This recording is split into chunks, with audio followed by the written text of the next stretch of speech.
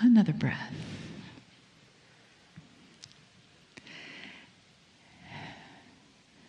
And begin to soften your breath and your connection with your breath. Letting that life force, the way that you stay alive on the planet, letting that in, nourishing you, head to toe, inside and out.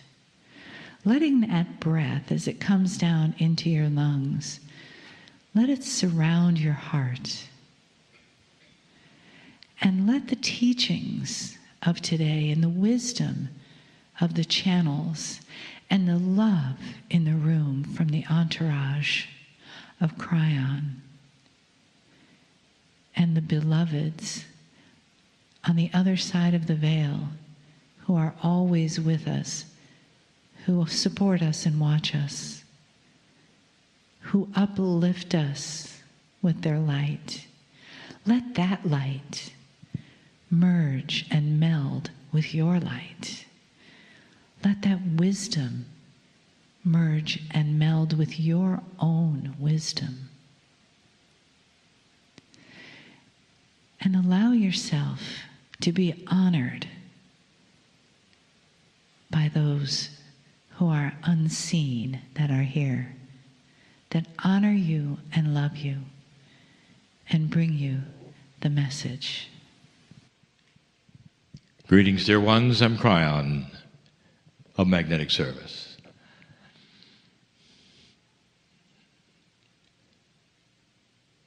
It has been mentioned that there are those who are unseen that know who you are, who are here. And I mean here. If you're a visitor listening to this later, here means here for you as well. This is a sacred space that you have decided to listen to. And if you continue listening, all of the energies that are in this room at the moment are yours as well.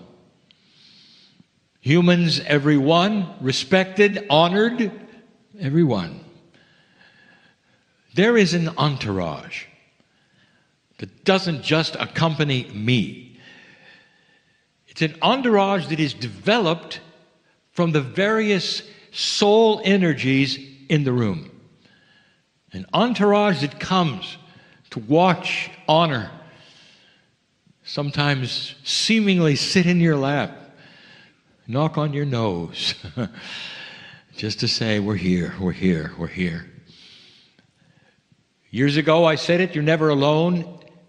We mean this. It's impossible. Because of the system that is spiritual, the system, if you wish, of God.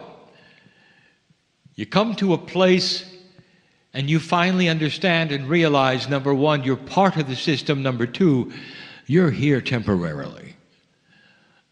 This soul journeying that you do, you're here temporarily until the next journey in the next life, same soul. And so, dear ones, we're looking at ancients among you. And there is so much honor that you made it, that you've come, that you're here. We wish to extend the teaching from last week. Now, if you had no idea what that was, it's fine. We always start as though you don't, so that we can be complete. With those who would listen to one message, you wouldn't have to then listen to others. Last week, we introduced you to the concept of clearing that which we call your Akash. Now, let me define Akash yet again. And in order to do this, we always will do this. We posture this with great honor and respect for what it means. Inside you, human being, right now, there is an active record of everything you've ever done on this planet. Everything. It lands eventually in your DNA. As you reincarnate, the last lifetime is then included, and you come in with that, fresh. Everything that you have ever experienced is there. And as we've taught before, it's not a linear representation as you would get in a book. The Akashic record is not about the activities of a human. It's about the energies. What was it like for you?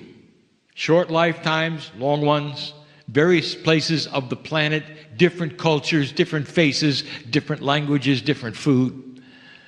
What was it like to be in the wars, to be a warrior and kill others, to be on the battlefield and be killed? All of you were. All of you. What's it like to be drowned? So many of you were. What's it like to lose children? And you would say that must be awful. It is. It still is.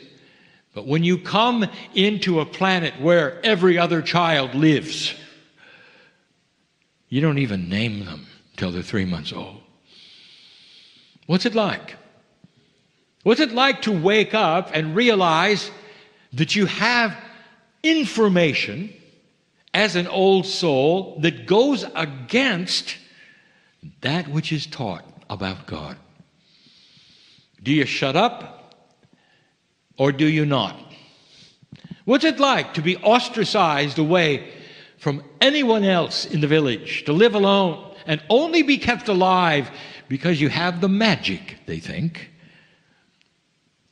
because you have the intuition to keep them alive, perhaps some potions, some information from Gaia and the earth to heal those around you? This is your life. This is who I talk to, old soul. What's it like for me to tell you there are civilizations you lived in you have no idea about? And yet your Akash carries them all.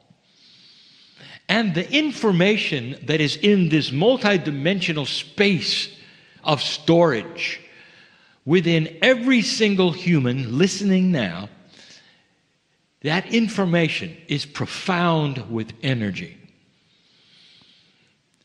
What kind of energy is it? Well, it's remembered things. We've talking about this before. We've said the difference between the Akashic Records reaction and what it means 10 years ago and today is vastly different. That's what's changing. In an older energy, the Akashic Record comes up and it then gives you information of remembrance, and sometimes it's difficult. Why would that be? Kryon, why is the Akash so disturbing to some that we have to have readers help us to dismiss certain things in our memory? Keeps us awake at night. It's difficult to work with. Why would that be? What kind of a system does that? And here's the answer. It's a system of free choice. As goes the consciousness of the human being, goes the consciousness of remembrance of the Akash. You remember dramatic things. Things that go bump in the night. Things that you don't want to remember. Feelings you can't explain. That's been the way of it. Until now. Last week we gave you information and exercise, words if you wish, and reminded you of the power you have over your own body and in this energy, the appropriateness of reframing the Akash. Demanding in your own words that the Akash stop remembering the negativity and the drama and start remembering the beauty. Remembering the good times, what it felt like for all of you as a woman to give birth. What it felt like for all of you as a man to watch it. The pride, the joy, the overwhelming beauty, the benevolence. It's there. It's all there. To command your Akash to stop with the old energy programs, the tapes that play, and instead give you something you didn't expect. Beautiful memories. It changes that residual buzzing in the background. We told you that. Now, where does it go from here? It may seem like we're going to skip around, but I'm going to tell you what has happened to the Akash, what it became. Now, the Akash has never changed, but human beings saw it and rewrote the rules. I'll tell you about that. So you have a bit of an understanding about the buzz that some of you have. But not before an update. There are those listening to this now who were there last week. There are those who not only participated in the exercise, but will listen to the channel and participate again. Those who have never heard of it will hear it the first time and participate. There will be thousands who will participate. There will be some who feel something, as I said. There will be some who don't. Because timing is everything. You are unique on this planet. There is never a time when we give you information of one esoteric pill does one thing for everybody. It doesn't. It doesn't.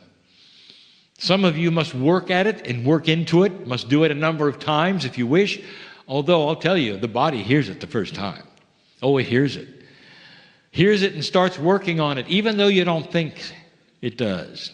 Here's an update. There are some of you, not necessarily in this audience, but the ones hearing me now, who've had some interesting dreams all of a sudden. A dream that would put you back into circumstances that were uncomfortable. Circumstances that made you less than. Putting you back into a time when there was betrayal. Putting you back into uncomfortable work situations or things that happened. And you're put back in the dream, and there they are happening again. And you wake up in the morning and you'll say, this isn't really what I had hoped for. And now I have what they call a bad taste in my mouth for the whole day because that dream was so real. I didn't need to go back and feel that all again. Oh, yes, you did. And here's why, because that was your closure. You had to go back. You had to look it in the face. Sometimes there are things you never wanted to look at. Some of you are not done yet. This is the Akashic record at its best. It's the Akashic record for this lifetime at its best. Things that have happened to you that you go back and revisit. In the Akash, a drowning, a death, or a time perhaps on the battlefield where you took a life and it stuck with you for ages, and suddenly here comes the dream and you just feel awful. You see, I just killed somebody and I feel it all over. It's the worst thing that ever happened to me. I couldn't do that, but I did it. I could feel it. Or I was just killed. Or I drowned. Whatever it was. Then you'll wonder, what is the appropriateness of that? I'll tell you, it's a closure. It means it's gone. That's what it means. And if you're one who had one of those dreams, congratulations. It's working. Do you see how this works? It's working.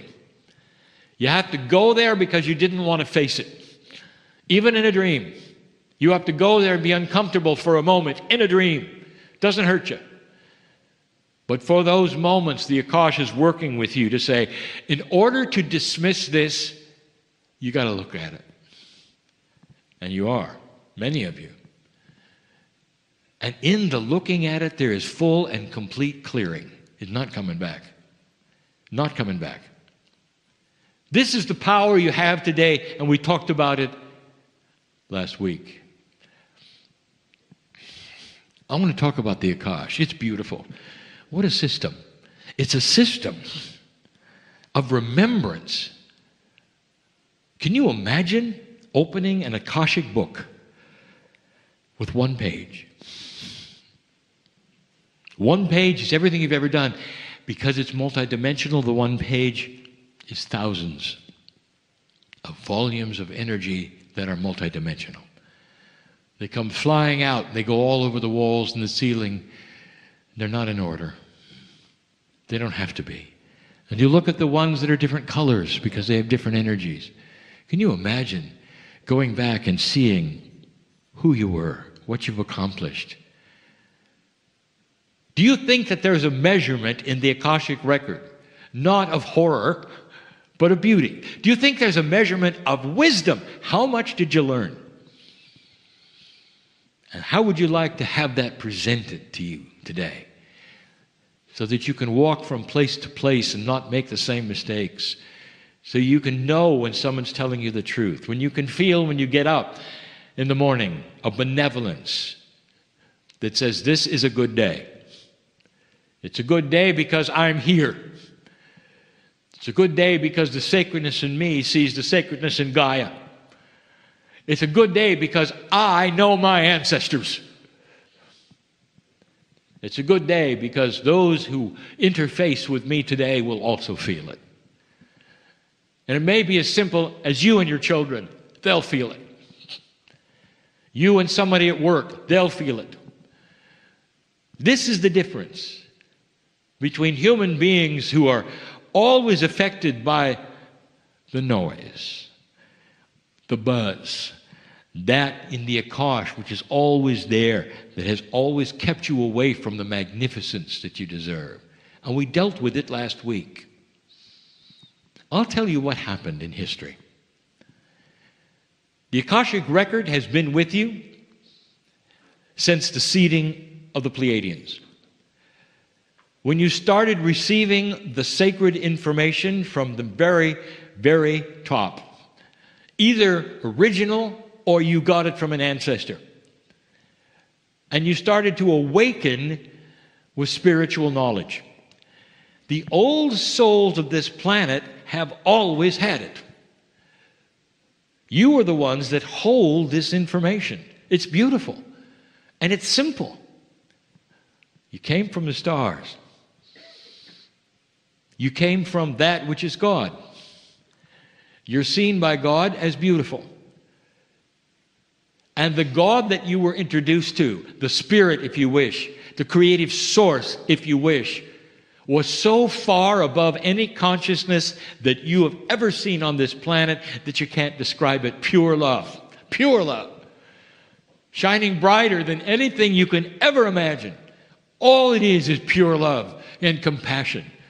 So beautiful that when you return to the other side of the veil, you're part of it. You wash in the beauty of the song that plays that makes your heart sing with it. That's God. I can't even give you anything bigger. You wouldn't see it. You wouldn't understand it. That's God. Human beings began to evolve. Systems started. One of the first systems in this civilization you call Hinduism. We have spoken of this even in India, where we, for the first time, revealed things. This was the original system approach, later becoming that with Buddha. But it featured something. The Hindu system was profitless, right to the source. You didn't go through anyone. Nobody had to do anything. There was an acknowledgement of oneness with everything. There still is today. But the Akashic record developed into something different. Enter karma. Karma is a direct derivative of the Akashic energy.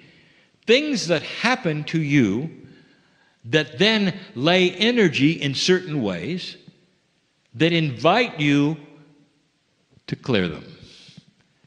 And the system would invite you to clean up that which you didn't want and work with other entities of Hinduism that would help you clear negativity to the point where you did not have the karma anymore. You could clear it. You could go to a place where you were in full enlightenment because you did not have any more karma. Now, dear ones, do you find that interesting that that's exactly what we did last week? It was a system of clearing the Akash. It is there yet today.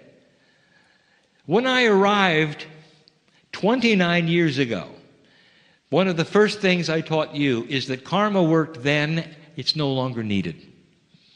You don't have to remember any of these things. It's automatic. Karmic clearing is automatic. Akashic clearing. We told you, you don't need to be pushed around by any energies. At this point in your life, in the spiritual system, karma is no longer needed. That's controversial. But look at who you are today. You're coming in with full knowledge. You don't need things to push and pull you around to learn lessons. You're beyond that. And you come in clean, ready to go to work with that bracelet on we talked about this morning. You've got other things to do besides work with karma. Even this day, there are those who say, what do I do about the karma? Even after I've said, you don't have it. You don't have to worry about it. There are those who will argue. I want you just to look at yourself, say, do I need it? Really? At this point in my spirituality as an old soul in this new energy, does it hurt me or help me? Does it hinder my path? Does it enhance me? You make up your own mind. Don't you find it interesting that it was converted into a system that then became karmic? Now, what happens next is really, really interesting. Because now certain systems, over thousands of years, begin to morph the whole idea. I want to introduce you to the human concept of sin. Now you have something where you start humanizing the system. Humanizing is the word we mean that you reduce all of the parts of the system to fit within what you are, to be that which is human nature. As long ago as you wish, as the Greeks, before sin, they made their gods dysfunctional in order for the mythology of punishment to start. That then graduates and graduates, and finally you have a God who looks at you and judges you for your behavior. Sin is supposed to be defined as anything that displeases God. And I have something to tell you that you may or may not grasp at this point. God is not a human. There is nothing like displeasing, pleasing with the creative source of the universe. It's pure love. It doesn't think like you do. It doesn't have the constructs like you do. There is not even the beginning of a consciousness that would even be close to what you have. Not even close. And yet, you have developed a system, a beautiful love of God, and at the same time, you've made God a bad father. Let me ask you yet again, would any of you take a child, no matter what they've done, and throw them into a place where they're going to be burned alive for eternity? Which one of you parents will raise your hand and say, well, yeah, they've done some bad stuff, that's what they deserve? And there's not one of you. There's not one of you. And yet you place that on the creative source. Yep, that sure is the way God works, you say. No, it isn't. The entire construct of sin and punishment developed completely and totally from the human mind. A human being's construct put upon the Almighty, creator of the universe. Does not work that way. There were no wars in heaven. And all of this literally coming from the Akashic record. Because the Akashic record has certain energies that when you morph these systems will create guilt. Now you are sorry for what you did that you feel in your Akashic record. It's getting worse, isn't it? Now you sit there and you don't know what to think. If God is real, is God displeased with who I am? I had a dream the other night. I'm not sure what it means, but I'm quite sure I did something wrong. That's why I had the dream. I'm afraid I'm afraid I'm not doing this or that right or wrong. Never understanding at that moment in time.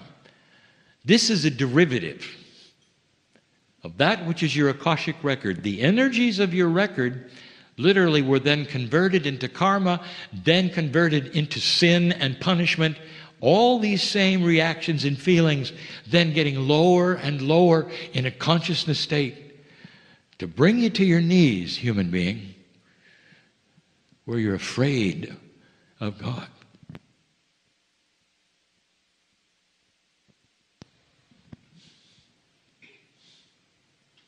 Afraid.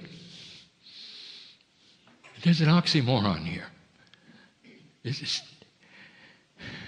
doesn't even make sense that you would bring yourself to a place where you would fear that which was inside you, which is the most benevolent, gorgeous, loving thing that ever could be there. Talked into it, trained into it. This may offend some. That is not the purpose. The purpose is to reveal and enlighten, to open the box, to unseal a grander truth, that there is no judgment with a God that created you out of love. Where is it going next? What's going to happen? Revelation on the planet? Compassion is coming? Reframing and rewriting some of these things that I've just told you. That's what's going to happen. I know this because I've seen it before. I bring you this history to show you where this has come from, what has become it. These wonderful secrets that you had, literally, as a Lemurian, some of you, from the original teaching wheel, had to go underground, not be taught, only be kept. Secret societies you think today are conspiracies. They're only ones who have kept the secrets of what you learned in Lemuria. And in this new energy, they're starting to pop out. You're going to see organizations start to reveal what they know, and they're going to be Metaphysics 101. You're going to start creating organizations yourself to teach these things openly, not in secret. And I remind you, it's one of the first times you've been able to do this without something coming after you or being shut down or worse. There are some who are still afraid to come out of the closet. Closet light workers.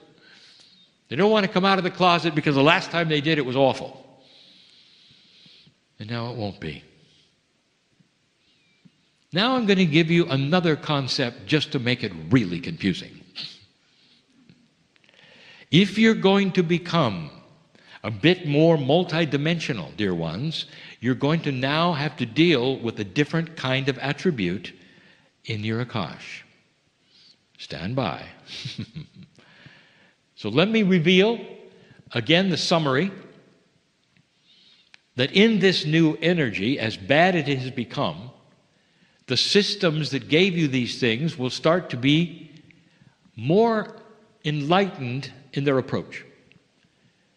They will start to see that it's not commensurate with the love they teach. There will be a lightening of the load. Rules will change slightly, as they have over the eons and decades. It'll start happening again. There will be a return to one of the original ideas that God is inside of every single human. And the respect of that will be seen as primary, no matter who they are or what they believe. That's what they'll have in common.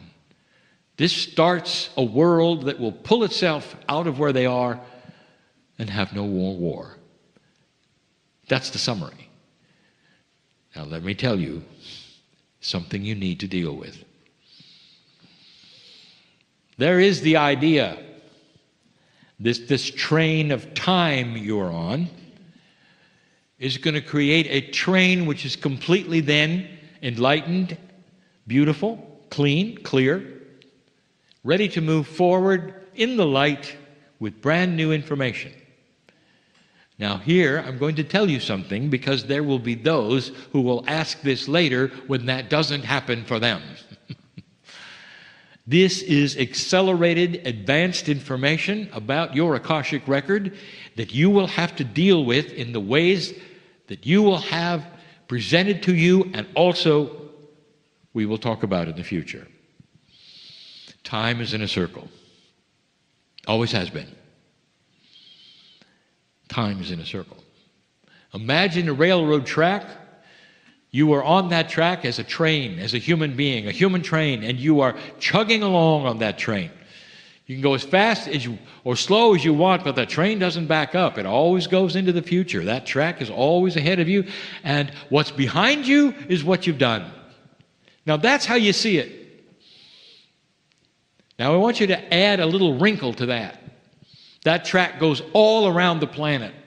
Forget for a moment that you can't put a track on the ocean. Just pretend. And then that means that eventually your future becomes your past. Are you with me so far? Because you're going to start running over the same track in front of you that is your past. And what is it exactly in your past? It's etched in stone in your Akashic record. And whether it includes one civilization or two, it doesn't matter. The concept is this: you're going to meet your Akash in the future.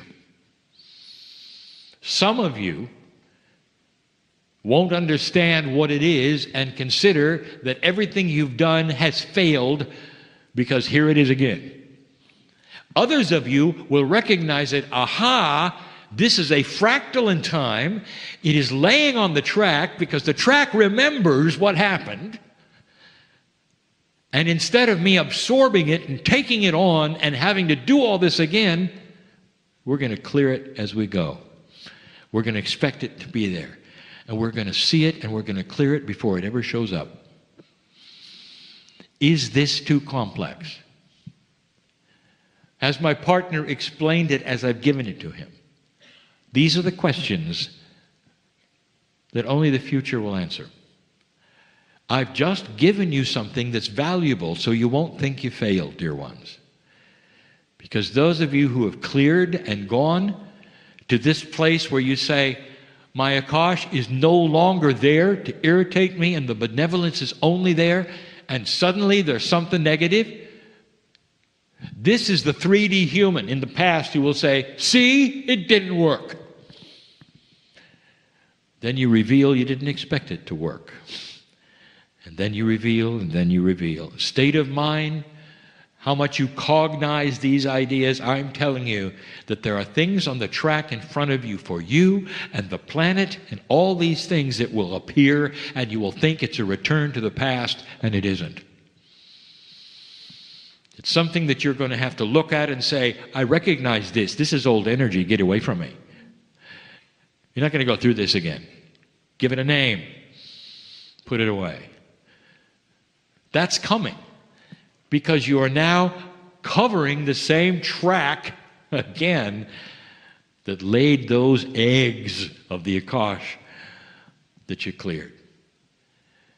Will there come a time, Kryon, when we can clear all of the Akash, including what's on the front of the train? That's an Akashic clearing that would be past, present, and future. That is more complicated. And that's the next step.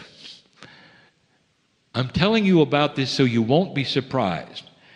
There will be coming processes to help you. But as you understand it, when it comes at you, you won't be confused. You won't think you did something wrong. You won't go back into guilt. And you'll look at it and go, Kryon said it was here. And here it is. And you can laugh. Because it'll disappear as soon as you recognize what it is. It's a past karma that's in front of your train that you cleared. Therefore, it's a phantom. We'll even give it a name. Beware of phantom karma. Beware of phantom Akash. All of that from your past might show up. Just remember this time and call it what it is. This is a complex channel. It's something that you may want to listen to. It's something that you may want to revisit just to hear these words. I'm about ready to close. Those invisible ones are still here. I want you to feel them for just a moment, and such congratulations to you. If they could put their arms around you, you could feel it. You'd feel so much love. He did it. And they would give you a message and say, don't fear the future. They'd give you a message that say, cast the old fears away. They're not going to come back. It's a brand new path, one that you've never trod before, one without predictions. You're going to lay the track that's never been laid before. That's what it's like. These are the things I have for this day. These are the things for you. And so it is.